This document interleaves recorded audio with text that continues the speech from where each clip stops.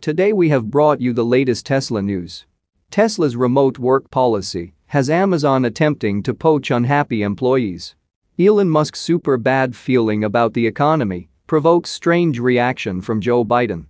Tesla outlines their plans for Giga Berlin's 247-acre expansion. And Tesla FSD beta will be able to reach GPS points without map data in a few months, as per Elon Musk. Let's get into all the details. So let's get started.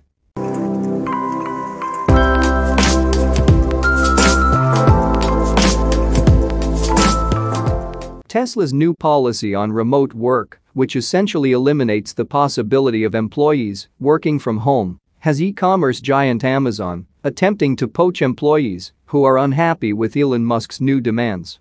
Anyone who wishes to do remote work must be in the office for a minimum of 40 hours per week or depart Tesla. This is less than we ask of factory workers, Musk said in an email to executive staff earlier this week. In a follow-up email, the Tesla CEO said, "If you don't show up, we will assume you have resigned." The new policy was met with mixed reviews, especially as remote employment has become more relevant since the beginning of the COVID-19 pandemic. The new policy incited a reaction from Amazon's technical recruiting leader at the company's web services division, Zafar Chowdhury. He said, "If the Emperor of Mars doesn't want you, I'll be happy to bring you over to #Oz. If you don't like to be micromanaged by the Elon Musks of the world, come to #Oz identity." Amazon initiated a policy last year regarding remote positions, indicating it would let corporate employees work from home indefinitely. Twitter, a company that is expected to be acquired by Musk in the coming months after a $44 billion deal announced in late April, is also heavily reliant on remote positions for its employees. This policy remains in question as Musk's acquisition date moves closer and the Tesla CEO continues to line up financing for the deal. Musk had his reasons for axing the WFH policy. There are of course companies that don't require this, but when was the last time they shipped a great new product? It's been a while, Musk explained in a company-wide email to employees. Tesla has and will create and actually manufacture the most exciting and meaningful products of any company on Earth. This will not happen by phoning it in, Musk added. Moving to the next update, Elon Musk's super bad feeling about the economy provokes strange reaction from Joe Biden. Tesla CEO Elon Musk sent an email to company executives earlier this week explaining his reasons for a cutback on salaried positions, which was based on a super bad feeling about the United States economy. President Joe Biden, during a press conference at the White House recently, took Musk's comments personally after making numerous claims about the strength of the economy. Biden, who commented that more Americans feel financially stable since he took office, sarcastically and satirically poked fun at the Tesla CEO, wishing him lots of luck on his trip to the moon. Musk thanked the president in a reply tweet, but it was the latest chapter in a strange saga between the world's richest man and the president of the United States. Biden, who took office in January 2021, avoided the word Tesla, like most avoid curse words. What seemed like a forbidden phrase, thanks to his loyalty to automotive unions, Biden finally uttered the leader of the electric vehicle sector's name in February, giving Tesla its props as the largest electric vehicle manufacturer in the world. Biden, who managed to take the White House away from Donald Trump, has seen his approval rating drop significantly since the beginning of his tenure in Washington. According to the Associated Press, only 39% of adults in the U.S. approve of Biden's performance as president. Even approval among Democrats stands at only 73%, which sounds positive, but it is a drastic drop from previous lows, which had not previously dipped below 82%. Incredibly, Biden tried to use a relatively significant accomplishment as an insult against Musk, who for years has tried to develop technology to make life multiplanetary with his company SpaceX. Unfortunately for Biden, the numbers don't lie, as gas prices continue to soar and inflation has risen from figures of 1.4% in January 2021 to 8.3% in April 2022, its highest level in a more than 40-year history, which peaked in March 2022 at 8.5%, according to Newsweek. While both Biden and Musk could take the high road and move on from the passive-aggressive jabs they've taken at each other over the past year and a half, it does not necessarily appear the two are willing to stop. Whatever the next interaction between the two is, it is likely to start an intense conversation between loyalists. However, Biden's claims of a robust American economy, solidified by financial security amongst the country's citizens, is not necessarily accurate based on recent polls. Only about 2 in 10 adults said they felt the U.S. economy was heading in the right direction. Moving to the next update, Tesla outlines their plans for Giga Berlin's 247-acre expansion.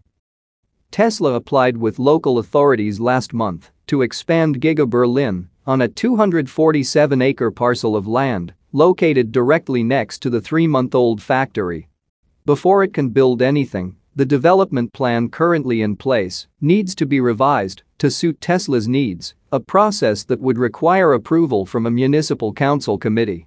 Working quickly, Tesla presented their plans to the committee on June 2, 2022, outlining what it intends to do with the 247 acres. Last year, Tesla purchased a rail line with the intention of building a train station near the factory. According to the plans, the automaker will expand the current factory on the existing site and build the train station on the new land, where there will be a freight yard and logistics area, along with storage and parking for cars waiting to be transported.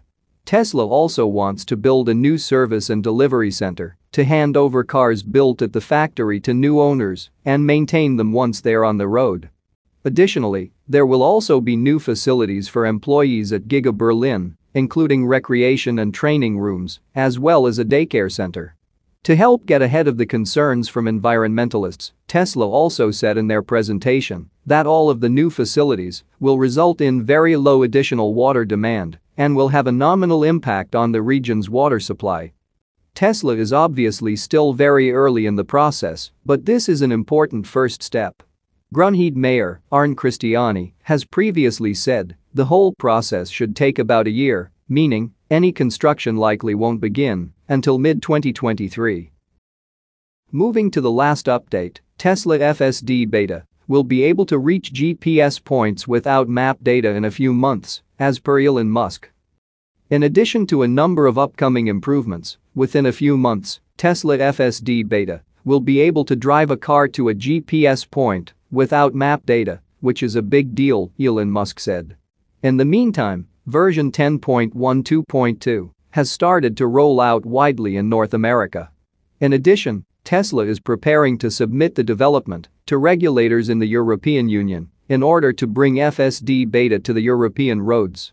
Full autonomy of vehicles is an extremely difficult task, and its developers have a high degree of responsibility. That is why each stage in the development of Tesla FSD Beta takes a large amount of time to provide testers with a safe function. After testing FSD Beta version 10.12 among employees and making some improvements, the manufacturer began rolling out it on Saturday to all of its 100,000 testers in North America. In the next update, Tesla is aiming for major improvements, according to the company's CEO Elon Musk.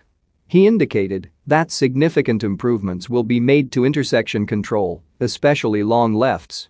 In addition, cars will be able to drive on roads without the use of maps, which is quite remarkable. Musk wrote that this is a big deal and clarified that this means that the car should be able to drive to a GPS point with zero map data. The head of Tesla said that this would be possible within a few months. Undoubtedly, FSD Beta is a huge breakthrough and has no analogs on the market. Thanks to the hard work of the Tesla team and tens of thousands of testers in North America, the feature has achieved high performance, which can be seen in owner videos made freely available on various platforms, including YouTube. Using only cameras, Tesla cars are able to drive long distances, often without a single intervention. It is worth bearing in mind that this is a test product, so all drivers should be extremely careful when using FSD Beta and be ready to intervene at any moment. The strong results set the stage for Tesla to apply to deploy FSD beta in the European Union soon, according to Musk's Twitter announcement. He previously said that this could happen in the summer of 2022. This will allow the manufacturer to test the feature on roads in Europe, which are very different from roads in the US and Canada. This will be a real challenge for FSD beta, as European cities require great skill to drive safely through narrow traffic lot streets. That's it for now. So what are your thoughts about this? Let us know in the comments.